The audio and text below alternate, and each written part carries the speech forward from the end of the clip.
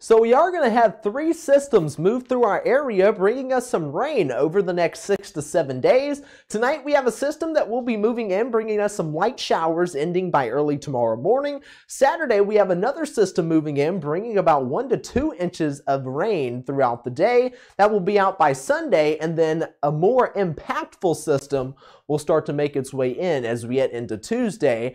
On Tuesday we have to throw in an isolated chance of seeing some severe storms. But for tonight, we have a low down to our south that is bringing in some moisture.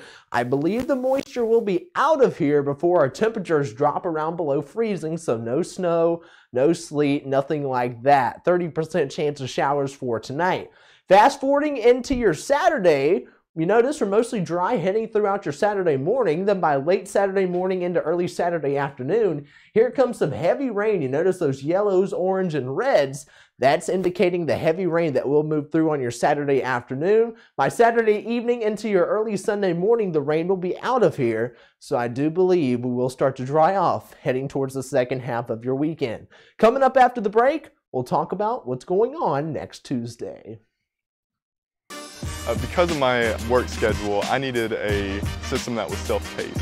I would have had to leave at hours that was not possible in a traditional brick and mortar school.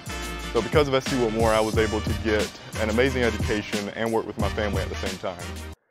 All right, so we talked about that rain, which is going to move in on your Saturday. 90% chance of rain. We could see 1 to 2 inches of rain possible. But temperatures for both Saturday and Sunday, it's going to be cooler in the upstate and warmer towards the beaches. But I do believe both days, a good average temperature across the state is going to be 59. We will start to clear out as we head into your Sunday. Then increasing clouds for Monday before a system does move through on your Tuesday. So this is called a cutoff low. This low does have a warm front and a cold front attached. So early Tuesday morning, this warm front is going to lift through. It's going to bring some showers, but it's also going to provide some storm energy as we head into later Tuesday afternoon. So you notice Tuesday afternoon, we have a line of showers and thunderstorms, which is starting to develop along the cold front. So that's why we have to throw in the risk of seeing a few isolated thunderstorms as we head into your Tuesday afternoon. Right now, we're still fine-tuning the details, but we will let you know of the exact threat. So for now,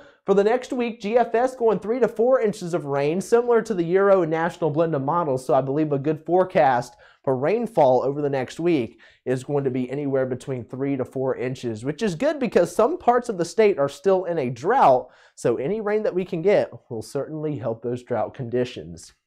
So taking a look at the 10-day forecast, we have those showers moving through for this evening. We'll start to dry off as we head into tomorrow afternoon into your Friday before our next system does arrive heading into your Saturday. Clear out once again heading into your Sunday before we increase in cloud cover on Monday. Then here comes the stronger system on your Tuesday, which will start to move through, increasing our temperatures into the upper 60s and lower 70s before cold front clears through, cooling our temperatures back down into the upper 50s, lower 60s, and clearing our weather back out. So keep it here at Will's Weather for all the latest information.